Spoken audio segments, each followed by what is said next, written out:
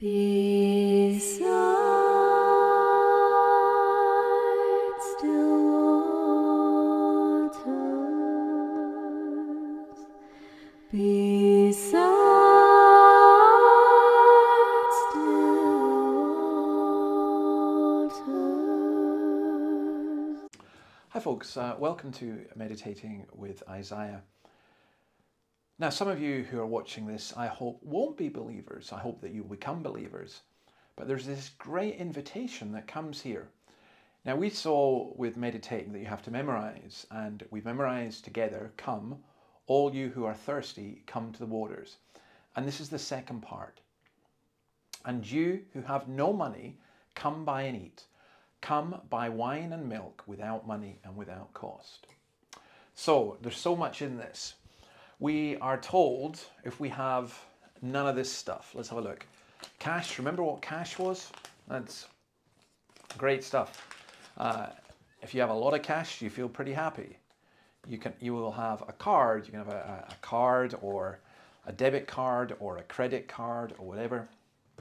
And you can go, as I went into a shop just now, and I bought something. But how do you get an invitation when you have no money? Now, having no money is very much highlights a kind of an inability and a helplessness. And how can you buy without money? You don't have a shop saying, hey, come into this shop and buy without money.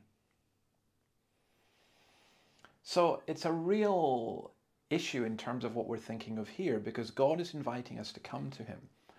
And I think there's some very, very important lessons. Firstly, it's just simply this. We just cannot buy God. We cannot buy salvation. We don't have enough. We just have near enough resources. Somebody has to pay for it, and we'll see what that is in a moment. The come buy wine, this stuff here, and milk. I don't normally have wine in my office, but I just went out and got some. Come buy wine and milk indicates that it's the richness of the provision. It's not just waters, come to the waters, but wine and milk, two different types of liquid, without money and without price. Now, all of this is saying is something that is very, very, very important. Virtually every religion in the world, including many forms of Christianity, see religion as a means to placate God or to get right with God. But Christianity doesn't. It says you come, and you come helpless as you are. You come, you don't have enough goodness or merit, and you can't earn your salvation. But how do you come and buy? Because somebody's already bought it for you. It's like if someone gave me one of these cards and said, hey, there you are. There's a card for you. I'll give you this bank card, and I preloaded it. Well, we're being invited to come to Christ, and he has paid the price for our sin. God's spiritual gifts are more valuable than rubies and gold. They cannot be earned by man's best works, because all our best works are compromised when we seek to bring them to God.